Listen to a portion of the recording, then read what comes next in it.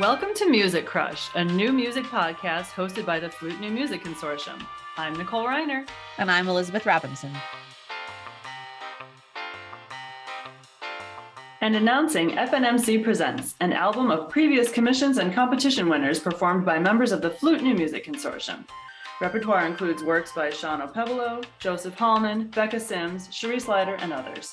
Purchase a copy today. All proceeds go directly to FNMC. Flute New Music Consortium, Inc. is a 501c3 nonprofit organization. Your contributions are tax deductible to the extent allowed by the law. Visit www.flutenewmusicconsortium.com for details. Jane Kay is a composer, pianist, and educator. She composes in various styles, tastefully blending genres from classical to jazz and tango. In 2020, she released a jazz tango album, Tango Avenue, with her original works, and in 2022 she released an album of her art songs called Lift Up Your Hearts. Jane holds 2 master's degrees in music composition and music performance from Western Michigan University. She is currently working on a PhD in music composition at the University of Florida. Jane, welcome to Music Crush. Thank you. How's grad school going? What are you working on? All right, so I just finished the second year of my PhD in composition. So far, it's going great. I really love the program that I'm in. I'm at the University of Florida, and I'm really happy with the professors here, really happy with the projects I'm working on, and we have a lot of ensembles that I have an opportunity to write for. So it's been great so far, honestly. Next year, I will have still some coursework, but after that, I should be just diving in the dissertation writing, which I'm excited about. Do you know what your dissertation is going to be about?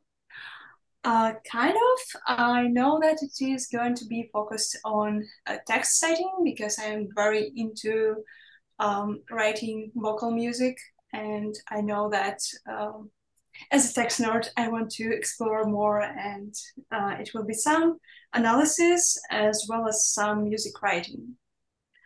You're from the Czech Republic. Not quite. I'm from Russia. Really? Yes. Oh, I'm okay. from Russia. And where did I come up with Czech Republic? Did you study there at all? No, you might be thinking because I had one work of mine published in Czech Republic. I don't know if that's mine. Yeah, that could be. That could be. Yeah. So how did you find your way to the US? Can you take us through your travel history, how you got to Michigan and then on to Florida? Yes, although before Michigan, I applied to Berkeley way ago, like it was in 2011.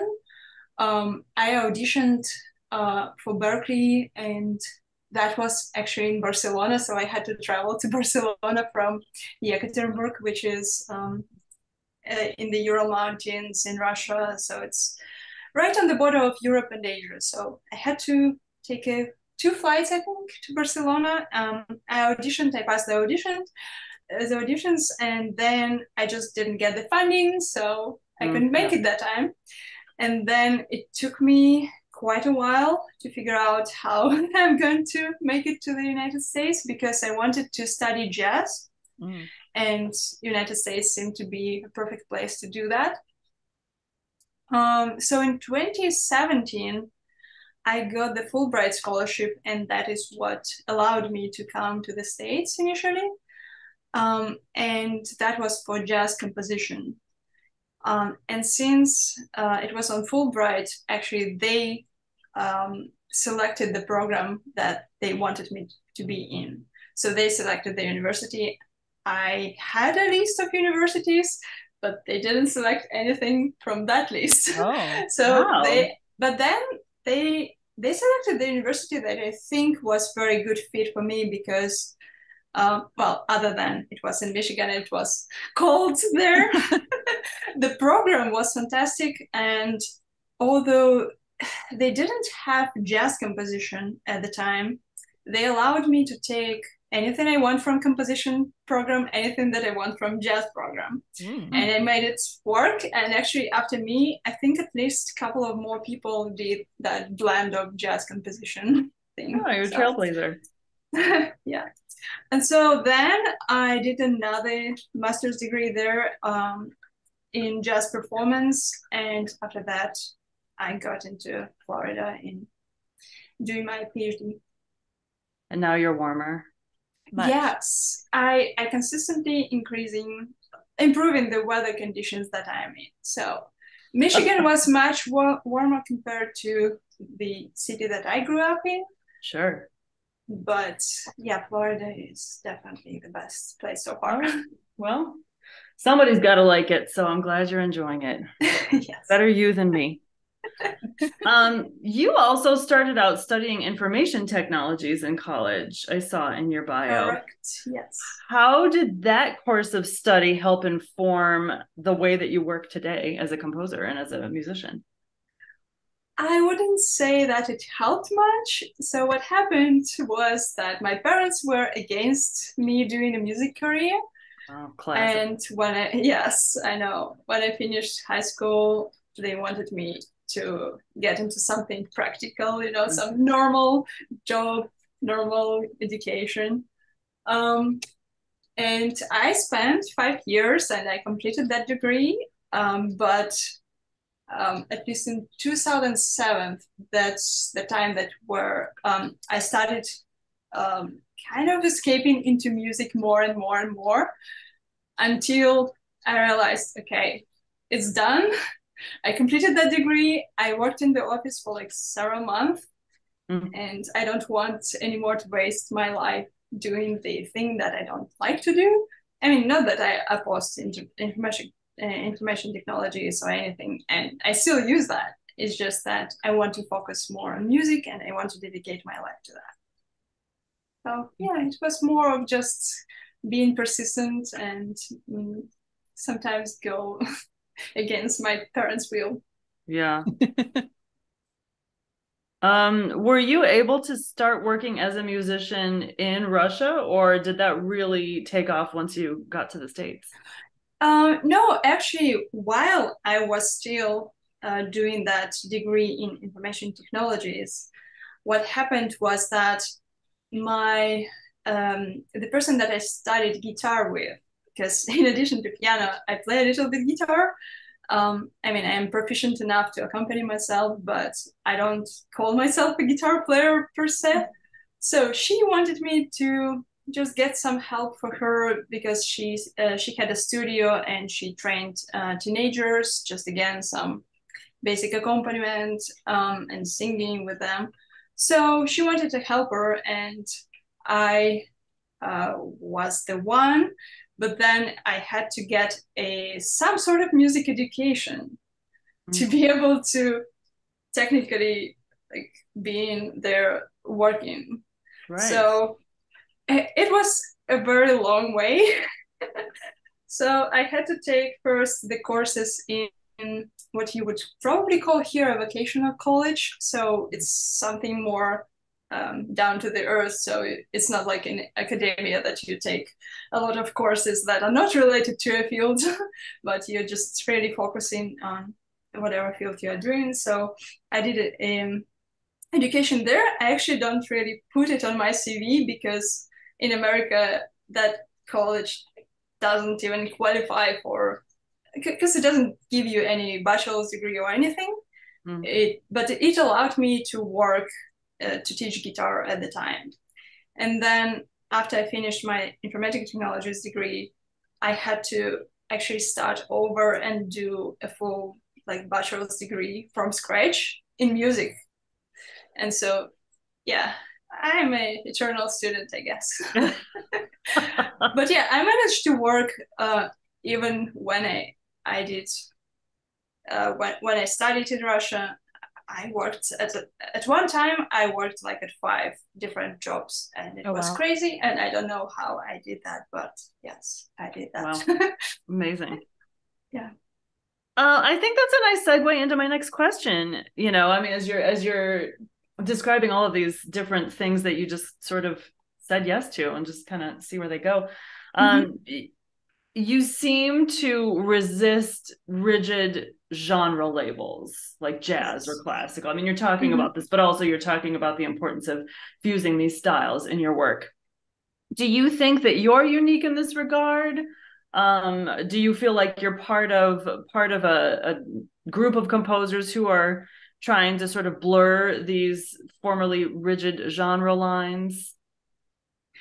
So I don't think I'm unique in this regard. Um, I don't know if there's a movement, but I definitely found similar souls who also don't accept those boundaries.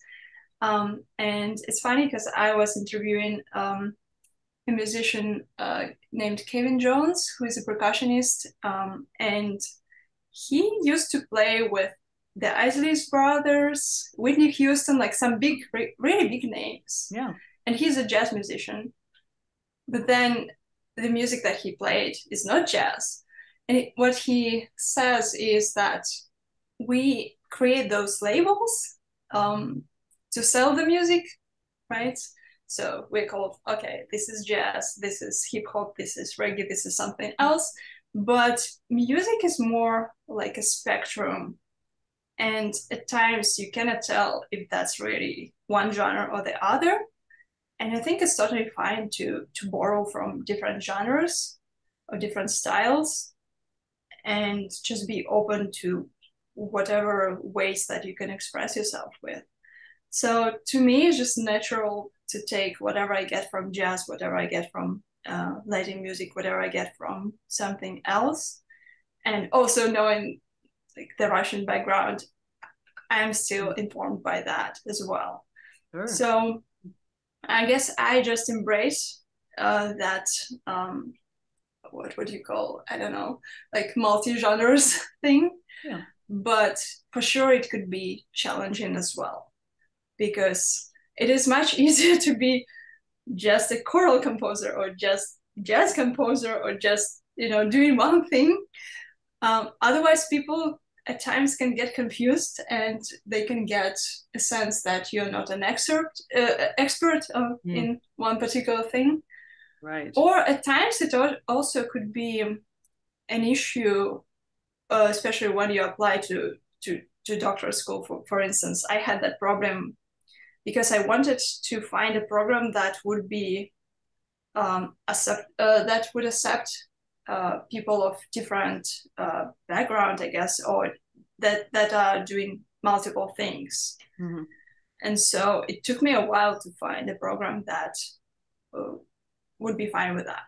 Like I said, I think it's just labels that we create, but it doesn't really describe the music. Or I don't know. It just created the boundaries, but the music is more about being open to different things.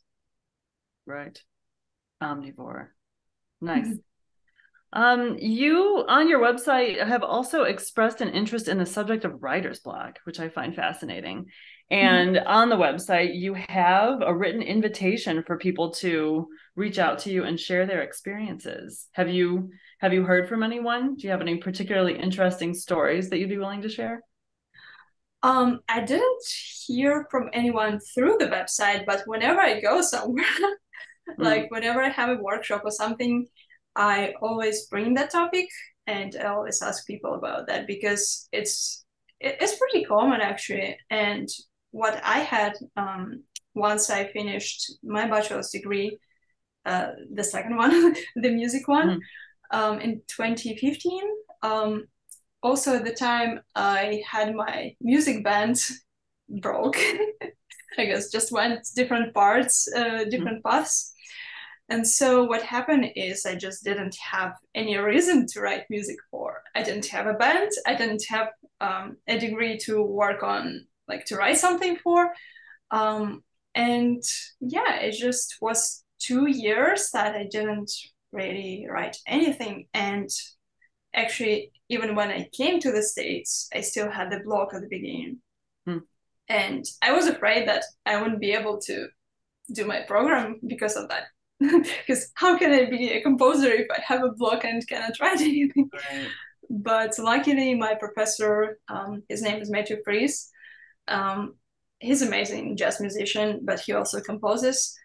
So he just gave me some tools to work out of that. And yeah, since then, I think I multiplied the writing power that I used to have before.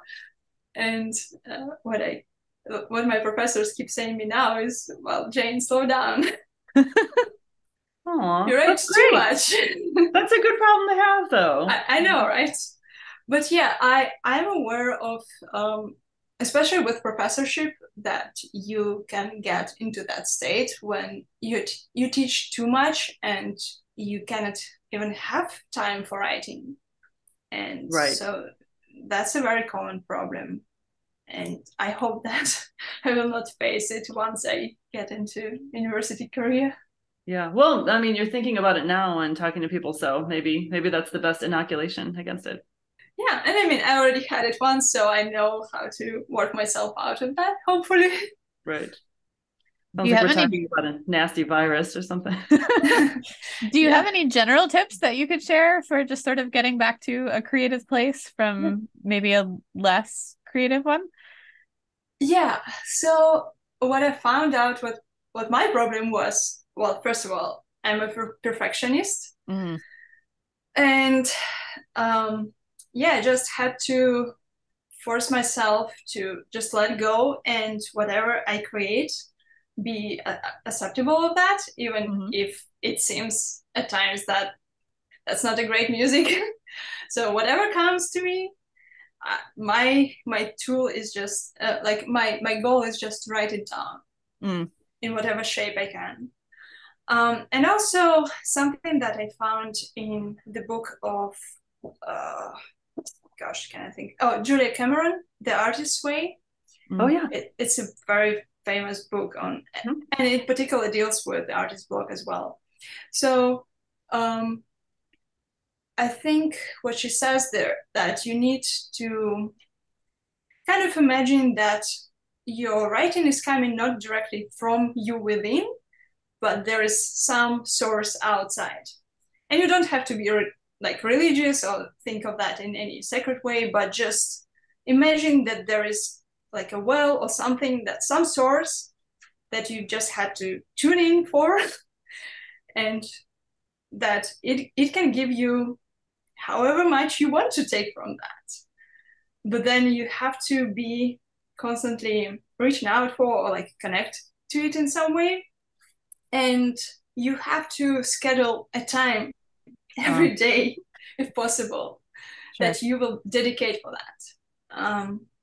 And if you cannot do every day, well, schedule some days a week, and then don't wait for inspiration to come to you, but just consistently come to a table or whatever is your working place and write however much you can, or like create however much you can, and don't be judgmental about that, because you will take care about that later, you will edit this later, or people can be judgmental about that, but don't be too strict about that creative process.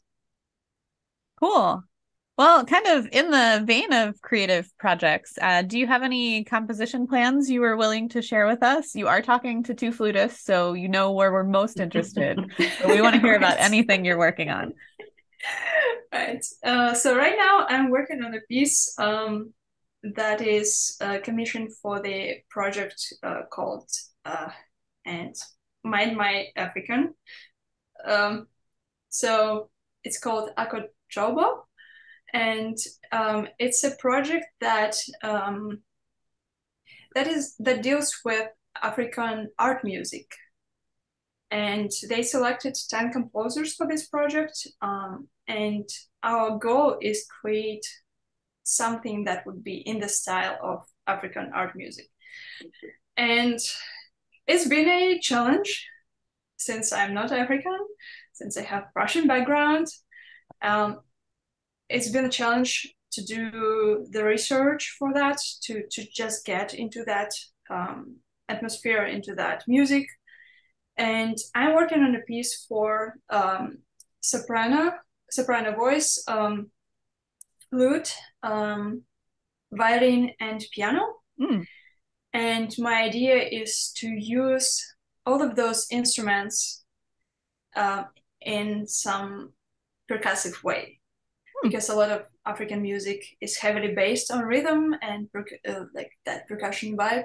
So with piano, I'm doing some extended technique of like just tapping and clapping and whatnot. With voice, also using that in percussive way. With flute, also having some extended techniques.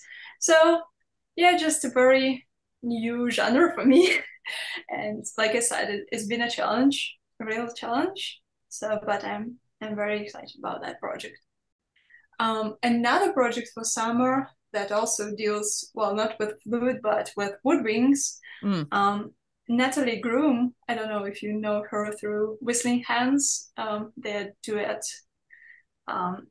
So she commissioned something, a piece for her trio, that is clarinet, horn, and bassoon. Oh. And since the instrumentation is not very common, there is not much repertoire for that. So she wanted a piece for them to be performed next year. More on my list, but I don't want to go through all of that. It's just... Oh, we didn't warn you, but do you have a dream project that if, you know, any commission could magically land in your lap, it would be this? Yeah, I want to do more orchestral work, but also it's not something that I'm still very comfortable with. It's definitely a challenge for me as well to write orchestral music, but something that I am planning on, not really dreaming, but strategically trying to work my way into. I want to write a requiem for choir and either like chamber orchestra maybe. So far I have written just one movement that I think will go into that requiem. So I did Requiem Aeternam, and it was premiered in Michigan this past weekend on Saturday with Cello Breeze Ensemble in Kalamazoo, Michigan, and my dear friend Nigar Apazel, who plays violin. No, I got into flute mode. Yeah, she plays violin. She's now in Peabody Conservatory, but yeah, we had that opportunity to perform together. Well, congratulations on the premiere. Yeah. Thank you. What language is the requiem and the beginning of this requiem? What language did you choose? So far I'm going with Latin, but I might incorporate some English texts. So what I did for this past premiere is I actually picked that Requiem Aeternam text, and then as a second piece to be kind of as a diptych, if you prefer, so just two pieces kind of on the same theme. I wrote a text called Let Them Be Found, and it was my reflection on people who passed away very young. And in my family in particular, there were at least 2 suicides, unfortunately, with my cousin, and then with my mother's cousin as well. And so I wanted to create something to commemorate them and to, create a kind of a prayer, but not in a sacred way, not in a religious way, but just something that could be open to any people. And yeah, just trying to find those people who pass very young in very common things, like in memories that you have of them, or in something maybe in the nature that remind you of them, or some just daily things. Because I think every person leaves the trace in this world. So my text is kind of about that. That's beautiful. Lovely. Yeah, well, sometimes dark things can lead to beautiful stories or pieces. Kind of in the vein of a mix of good and bad, we're always interested in composers' opinions, good, bad, ugly, or both, about composition competitions. What are your thoughts? Oh, yes. Well, as Bella Bartok beautifully said, competitions are for horses, not men. And I can agree on something with that quote. But then I also think that music is a very competitive field. And in particular, composition is very competitive field. And we are always compared to each other, and we always are judged, unfortunately or fortunately. So I think by participating in compositions, we get into that mode of just being fine with rejections, getting used to rejections.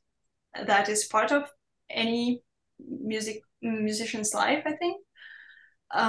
It also sometimes, even if you don't get to be in the winner, sometimes it can give you an opportunity. Sometimes someone could notice you through the competition. Mm-hmm. And so maybe the opportunity couldn't come right away, but someone heard your piece and someone might like it. So your piece might be not placed on the top.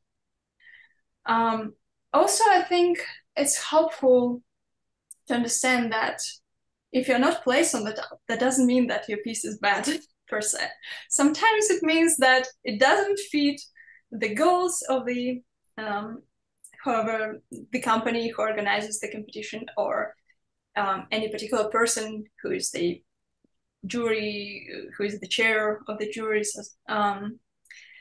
It can teach you how to pick the repertoire that you submit somewhere. It can for sure teach you a lot of things. And on the plus side, if you write something for a competition, like say it requires a new piece for that, well, you have a deadline, and at least you will have a finished project. So even if your piece is not going to be selected, you will have a project done and you can submit it for something else. You can find another performance for that. And yeah, I think there are a lot of great things about that. About ugly things, unfortunately, a lot of competitions require the fee. And I can accept when it requires small fee. I don't really get when the competition requires a huge fee and then it doesn't really give a prize for that. Or like the price is so small that you're questioning, well, where is that money going to? Sure. Because I understand that they need to hire their juries, they need to pay, or even if that's non-profit, they probably still have to handle some things with that competition. But I think the priority should be on the composers and new music, but not on the just making, not making out of that a scheme to making money, I guess. Sure. So you said something about learning more about how to match repertoire to the opportunity. Are you able to talk a little bit more about that? Right. Well, I think once you get into submission to publishers, that is where you really have to dig what the publisher is looking for. Sure. Because again, it might be nothing wrong with your piece. It might be just not a good fit for the publisher.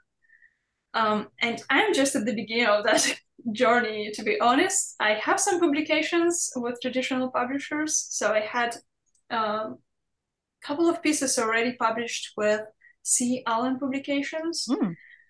There are 2 more that is still in progress. So they were accepted, but they're not published yet because it takes a really long time. And then I had 2 choral pieces that were published with Peer Music. I have another choral piece that was published with Santa Barbara Music Publishing.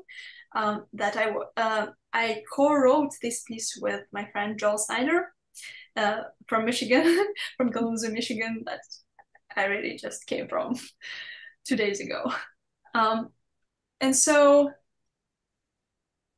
far, I can say that the rejections that I had Usually had to do something with just the piece not fitting the catalog. Sure. And so that I had to dig more into what the publisher is looking for. And then, not saying that I had to write something in that style or in that genre, but just be aware of that and maybe search for another publisher that would be more interested in the music that I'm writing. That makes sense. Yeah, that's great advice. You alluded to a future life in academia, perhaps. What are your hopes and dreams after you finish your PhD? And do you know where you want to end up, or are you just kind of open-ended? So far, very open-ended, mostly because of my visa status and because of the political situation in the world that I cannot control. Yeah. I don't honestly know if I would be able to stay in the States after I graduate. I hope I will, because I think that's a good fit for me, and I hope I am a good fit for this country as well. At least as a composer, I think J&K exists in Russia. No, in the States, it doesn't really exist in Russia in the way that it exists here. Mm-hmm. So I would say that my career as a composer very heavily focused in the States right now. I still have connections in Russia, and I still, so for instance, I write music for a theater project in Russia, in my hometown. But I would say that the majority of the commissions, the majority of the projects I'm working on are all based in the States. So I will make everything possible just to stay here and be able to create more here. As far as career goes, I think my dream career would be mostly composition, mostly being a composer, and then to some extent being an educator. That is still a big part of Sure. I guess my identity, and I want to share my knowledge with others. I want to share my experience. I want to support others.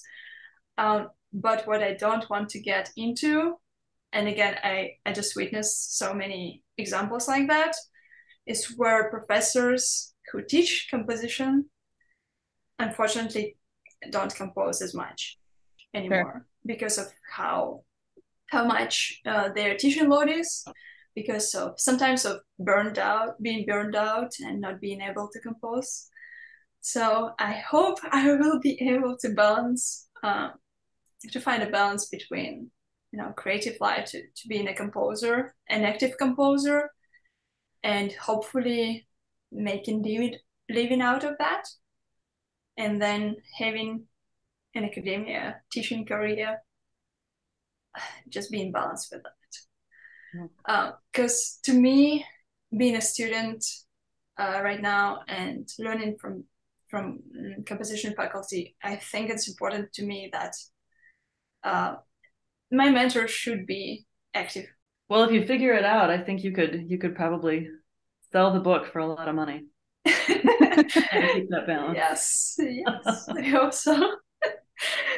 Yeah, but other than that, there are so many creative projects that I need to work on, and that Hydra myth that you cut one head and there are more. So far it feels like that. There is one project that I complete, but there are many more that I need to work on. So I hope I will not get a burnout. Yeah. Well, it sounds like, I mean, if you're just filled with ideas, it sounds like you're living an inspired life. Definitely. And I know I mentioned before that composition is a very competitive field, but also what I found is, music overall is a very competitive field. What I found is that I like working in collaborations with other people. So I like doing some collaborations with lyricists. So I like writing contemporary poetry. I like to do something with dance department here at the UF, and we have done a project this past year, and we're going to have another project with them next year. So I like to do film scoring. Mm. So I like to be inspired by different things, and I like to work in the team as well. Well, speaking of inspiration, we usually end our interviews with the question, what are 3 things you're currently listening to now? Yes, I'm kind of a weird person when it comes to music listening, because due to my profession, due to my composition, being a composer, I have to listen to a lot of music that deals with the current project I'm working on. Sure. So if I write a project for bassoon, I listen to everything possible that people can recommend me that deals with bassoon writing. Yeah. Or like percussion, then I focus heavily on percussion. So at the moment, I obviously is focused on African art music, so I listen a lot to that. But when it comes to more just listening, I guess not active listen, but more passive listen, say while we have a dinner or something. So my husband is usually kind of a DJ for us. So he usually the one who picks the music that we are listening to. So yesterday we have Diana Krall. Oh. And we had, what else did we have? So on the way from Michigan, we listened to an album by Sting. Ooh. So I like Sting a lot. Okay. And then Nora Jones as well. So I like some good songs, some good songwriters. This is a dinner party vibe. Yeah. Yes. Do you have, it's okay if you don't, but do you have a specific song from any of these 3 artists that you would particularly recommend to listeners?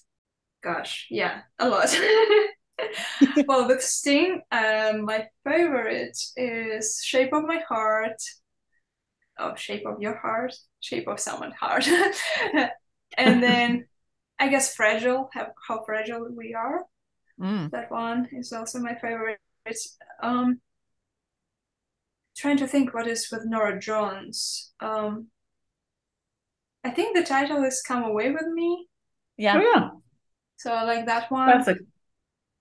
Yeah. And then with Diana Krall, no, I cannot pick one. Yeah, I like Diana Krall. It's a nice combination of voice and pianism. You ever listen to Elvis Costello since they're married? I think it's amazing how different they are. Not as much. No 70s post-punk for you, huh? Okay. Well, Jane, thank you so much for joining us today. Thank you so much for having me. Good luck finishing up the PhD, and we look forward to continuing to follow you online and see what you've been up to.